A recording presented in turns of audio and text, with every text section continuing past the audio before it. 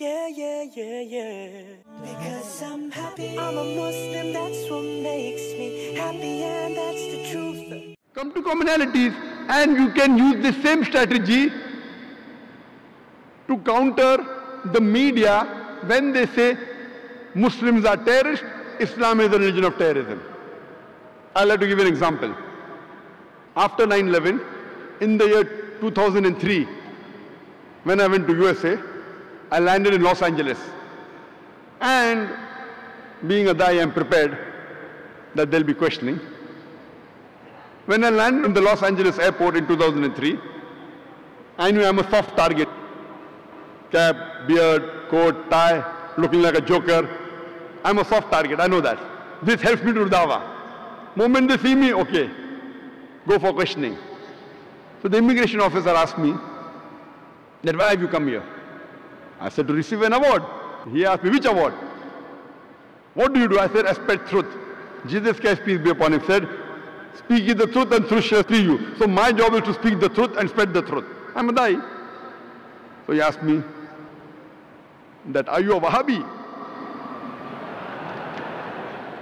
So I told him, you know, Wahhab is the attribute of Allah subhanahu wa ta'ala in the Quran. I'm Abdul Wahhab. I am a servant of Allah. No, what are you? Are you Shia Sunni? I told there's no Shia Sunni in the Quran. I'm a Muslim. I told him Allah says in the Quran in Surah Anam chapter 6 verse 159, anyone who makes sex in the name of Islam, oh Prophet, you have nothing to do with them. Islam does not encourage making sex. All these great Aimmas, Imam Abu Hanifa, Imam Ahmad ibn Hanbal, Imam Malik, Imam Shafi, they were great scholars. They came to give us guidance, not to divide the Muslims, to get them together.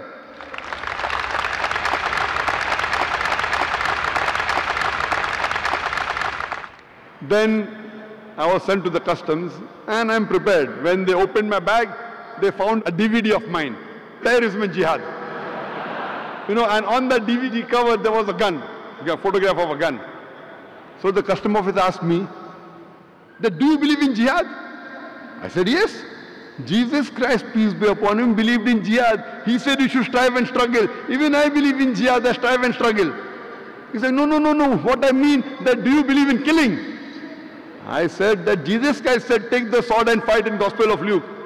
The Bible talks about killing in the book of Exodus, chapter number 22, verse number 18 to 20, that you should kill. The killing and fighting is also prescribed in the Bible in the book of Exodus, chapter number 32, verse number 27 and 28. It's also mentioned in the book of Numbers, chapter number 31, verse number 1 to 18. In the Gospel of Luke, chapter number 19, verse number 27. In the Gospel of Luke, Jesus Christ, peace be upon him, said, chapter number 22, verse number 36, take the sword and fight. The customer officer asked me, sir, can we ask you one more question? So I just phoned my host who were waiting outside that don't worry, I'm just doing dawah here. I quote their scriptures to make them understand Islam. I have done this many times, but unfortunately in the past couple of years, because of my popularity, now moment I enter, they know my name, Zakir Naik, Dai. My name is already in the computer now, in advance. So nowadays I don't have that chance of doing dawah. Now because of Fish TV. And today the Western world, because I explain Islam so well, they don't like it. If we continue, then most of the people will end up liking Islam. So that's the reason they try the level best to see to it that I'm not able to convey my message.